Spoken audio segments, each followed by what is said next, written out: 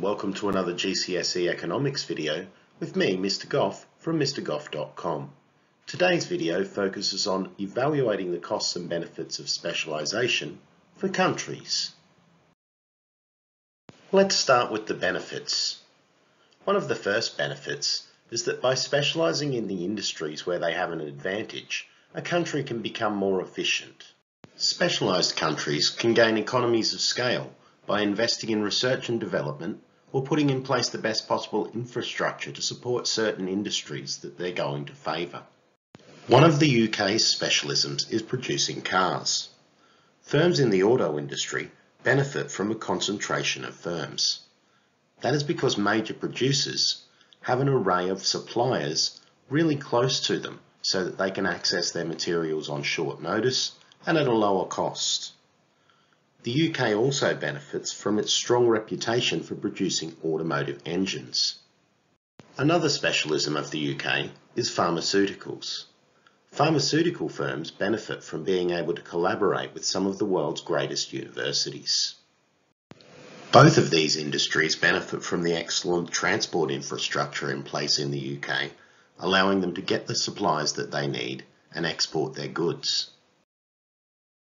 The next benefit of specialisation for countries is the fact that increased output in an industry may result in more investment and job creation in that industry. In developed nations, this tends to be high-paying skilled jobs which increase average incomes, leading to higher demand and promoting growth. The UK is at the forefront of offshore wind technologies, with an industry that is growing at a rapid rate, producing a large number of high-skilled jobs.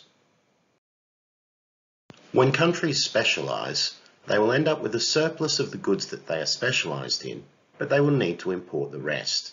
Therefore, with specialisation, there is a greater need for trade between countries. More trade means more choice for consumers that have more products to choose from.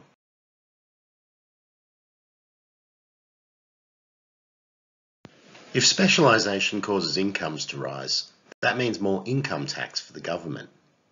Additionally, with more trade and higher output, more tax will be collected from the business's profits and from VAT.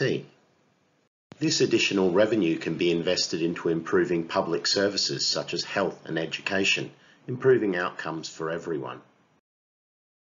That brings us on to the costs of specialisation for countries. We've already seen that specialisation can produce employment, but when that specialist industry goes into decline, workers in that industry may lack the necessary skills to find new work in industries that are currently on the increase. An example of this can be seen in the mining industry when it declined in the north of England. Many of the workers lacked the skills and education to be able to get available jobs at the time. This led to structural unemployment in the area, which still causes problems to this very day. Another possible cost of specialisation for a country is overdependence.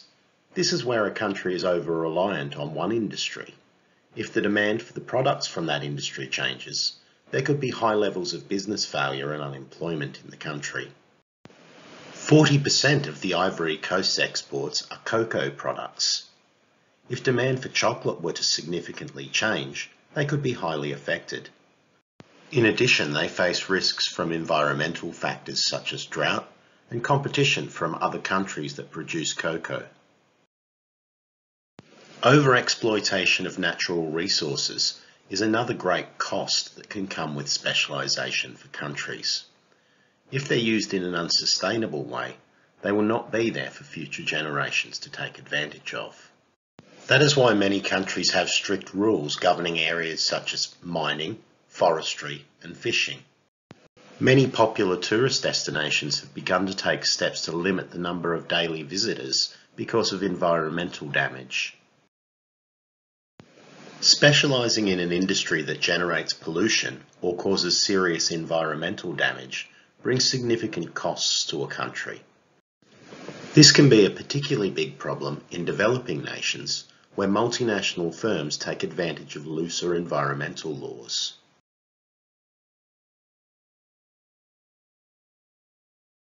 Okay, so having completed the costs and benefits, it's time to evaluate this. If a country specialises in what it's best at, then increased choice, income and output, as well as more government revenue that can be used to improve the country further, will mean specialisation will be good. However, if that comes at the cost of long-term environmental damage, or it's otherwise unsustainable, or the country chooses a specialism in which it later loses its competitive advantage, leading to resources being wasted, then it may not turn out to be a good thing after all. That brings us to the end of our look at specialisation in countries. I've been Mr. Goff for MrGoff.com. I hope you'll join me again soon for another GCSE Economics video on the topic of demand. Bye for now.